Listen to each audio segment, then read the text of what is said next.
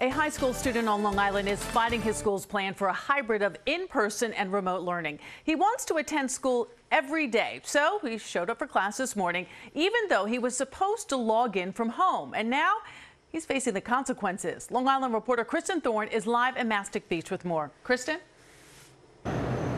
Sade, this is a new one. A kid being suspended for wanting to attend school. Maverick Stow says he knew when he showed up to Floyd High School here this morning, he most likely was going to face some disciplinary consequences, but he says he was willing to take the risk. 17-year-old Maverick Stow lived up to his name today. I was suspended for 5 days today for insubordination as a result of wanting to go to school.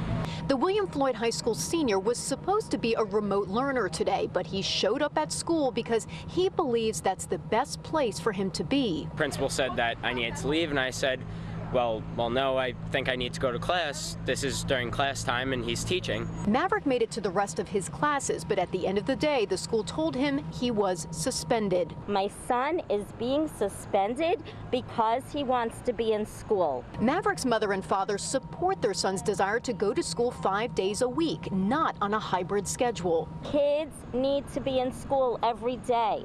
Virtual learning is not learning. He's a very smart kid. He knows what he's doing.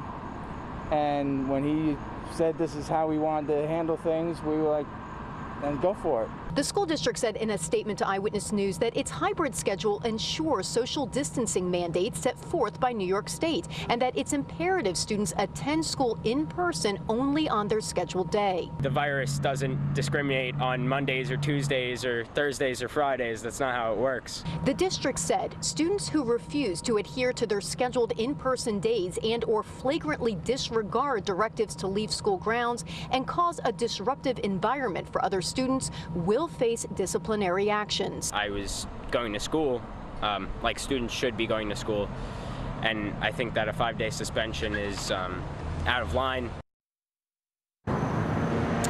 I asked Maverick the reaction his peers had to seeing him in school today, and he said most of them were supportive, although some did call him irresponsible, reckless, selfish. The Floyd School District says it would want nothing more than to have all the students back in school 5 days a week, but they say it's just not possible at this time.